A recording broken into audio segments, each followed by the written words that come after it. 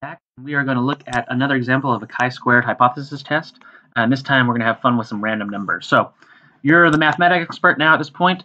You can generate 300 random numbers from 0 to 10 with ease, and we can get the following results kind of shown here. So does this distribution differ significantly from the expected distribution at the 1% significance level? So let's go ahead and do our hypothesis testing. So H naught, so frequencies are same.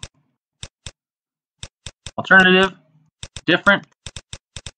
What's my confidence interval? Well, 1% significance, so alpha equals 0.01. What's my chi-squared experimental? I need to calculate that. 5.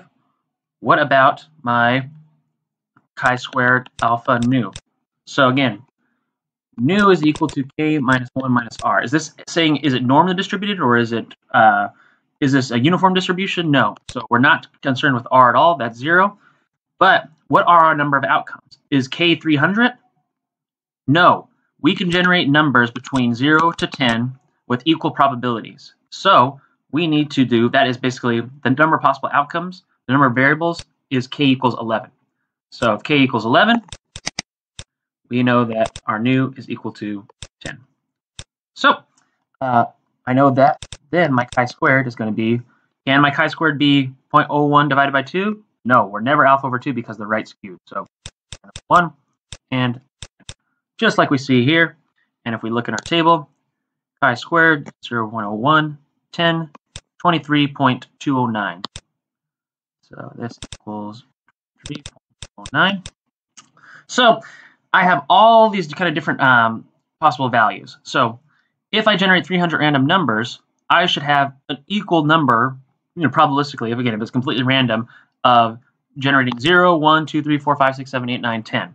So if I want to figure out what my expected value is, so this is my random number generator. So these are my list of random numbers. I want to count how many times I get 0 to 10. So I see right here, I get 16 times, 38 times, 22 times, 20, et cetera, et cetera, et cetera. My expected value would just be, again, 300 should be divided by 11 and evenly distributed here. I do my observed minus expected, chi-squared, and that's it. So my chi-squared experimental is 17.753. Let's go back here. Equals 17.73.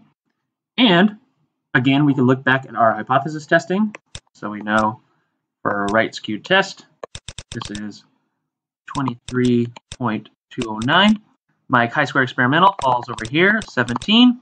So we are in the do not reject region. So we can trust Mathematica. The frequencies should be the same.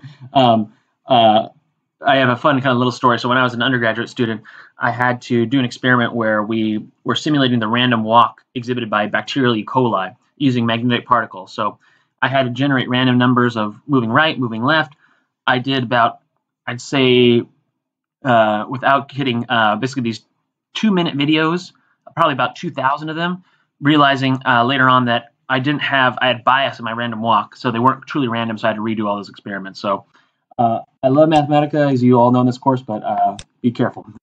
Always do your chi-squared and count your random number list to make sure that they're truly random. All right, so next time we're going to talk about the movie Casino and Ace Rothstein, and we'll do one more example, and then we'll get into some seeing if our distribution is normally distributed, or is it a chi-square distribution, is it a Weibull distribution, et cetera, et cetera, et cetera. So yeah, I'll go ahead and see you next time. Thanks. Bye.